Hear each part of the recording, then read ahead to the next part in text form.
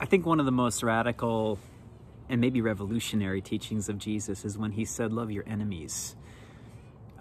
He's the only one that ever took anybody beyond neighbor love to enemy love. And this wasn't like a suggestion or a good idea. I think this was Jesus saying this is an imperative. Like, our lives as Jesus people will be marked by an extravagant, extraordinary, radicalized love that is extended to our family, our neighbors, our others, irritants, and our enemies. My friend Oshita Moore says that our enemy is not necessarily somebody who's enacting violence against us, but our enemy is that person or that group of people that exists beyond the reach of our empathy. That is, it's that person or it's that group of people who, if something bad happened to them, we wouldn't care that much.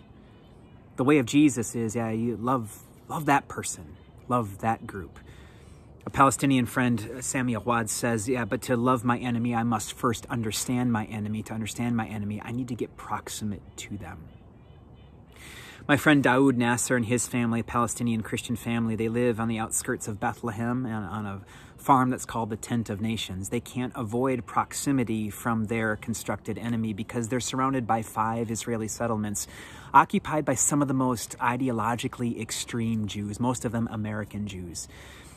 These settlements are trying everything they can do to take over Daoud's land. Although they have papers for their land going back to the Ottoman Empire, they're making it very, very challenging for them to live there. Oftentimes, the settlers will invite soldiers, IDF, Israeli Defense Force soldiers, to raid the Tent of Nations, to execute demolition orders that are trumped up and destroy as much as they can. It's a part of the reality of the system of militarized occupation.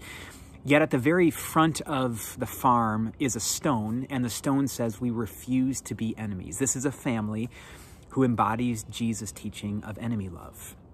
Daoud tells the story of an evening he and his family were on their way home, and they're pulled over by a couple of trucks filled with soldiers. The soldiers poured out and came up to his window and notified Daoud that it was a suspicious vehicle and they're going to search it, which essentially means tearing it apart. And Daoud said, we're just on our way home. Can we just go this one time? They said, absolutely not. We need you to wake up your family.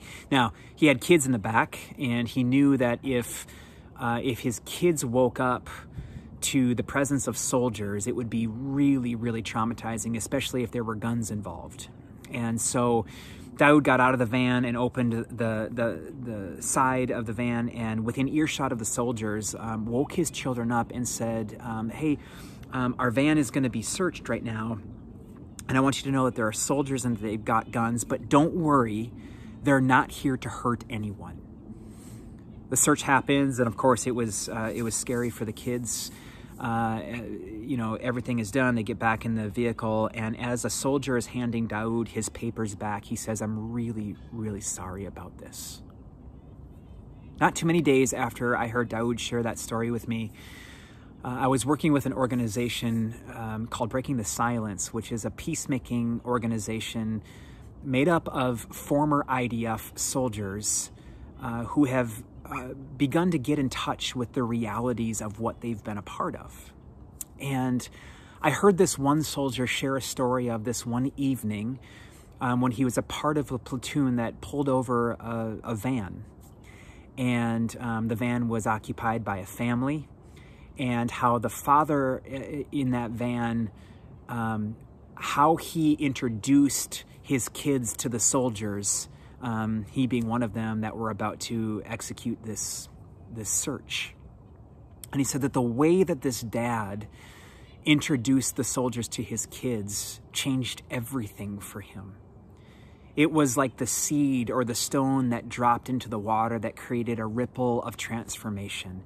You see, when Daoud refused to be enemies, when he loved his enemy by simply humanizing them to his children, that was a catalyst for major transformation. It was the journey of an enemy becoming a friend and then a co-creating partner.